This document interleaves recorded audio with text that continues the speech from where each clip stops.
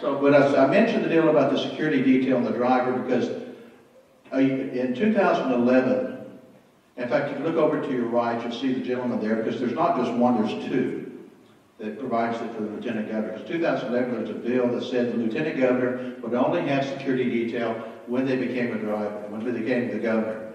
And the lieutenant governor went out and demanded that bill be killed. It costs between $200,000 and $300,000 a year to provide that, which is over $2 million. If you want to save money in the state of Oklahoma and show people how to do it, lead by example.